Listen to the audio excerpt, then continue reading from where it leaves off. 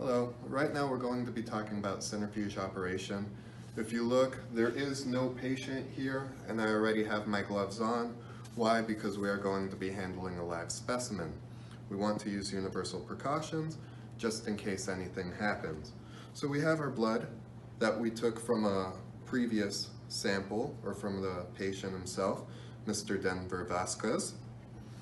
And we're going to be figuring out the plasma to red blood cell level. Now, of course, this isn't the full tube. Usually you would be using an SST tube for the centrifuge, but the gray tubes work just as well as a few other ones. Your light green and your greens will work. The only thing that you have to do is make sure that you don't invert. But ideally with the centrifuge SST, which is going to be your tiger top and gold tubes. So when you're using the centrifuge, you need to make sure that it is balanced. Since we only have one tube of blood, I went and made a balanced tube. If you look, there is that nice little liquid in there. All it is water, plain tap water, filled up roughly equal amounts to make sure that it is balanced. Why? Because if it is not balanced, I'm going to place this one here at number 5. If it is not balanced,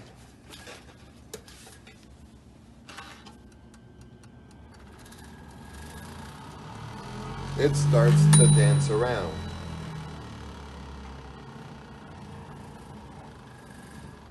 Always make sure that the centrifuge has come to a complete stop. If you can see, it is still dancing around.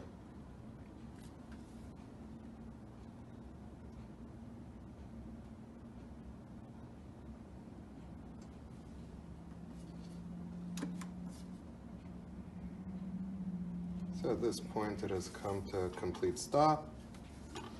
Now, I've placed it at number 5, so now directly across, I'm going to place the tube with the sample.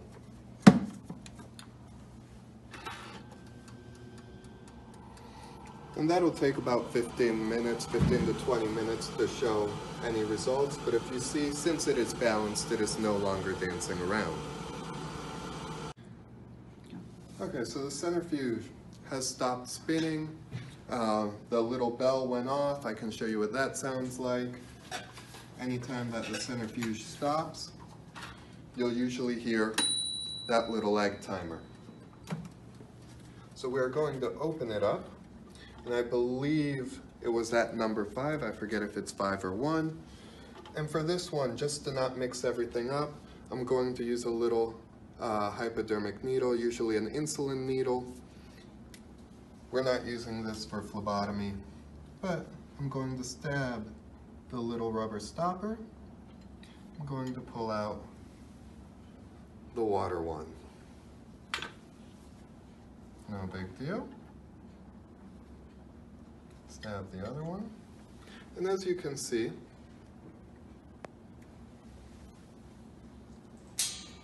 we have the solid portion, which is the hemoglobin or the red blood cells, your erythrocytes. And then we have the liquid portion. Now this is a somewhat healthy specimen. Why? Because it is not lipemic. We will be going over lipemic specimens eventually.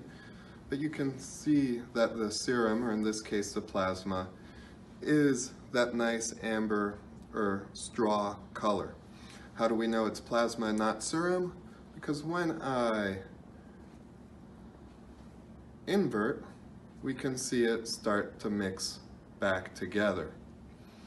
If it was serum, it would not be mixing together because the red blood cells would have been clotted.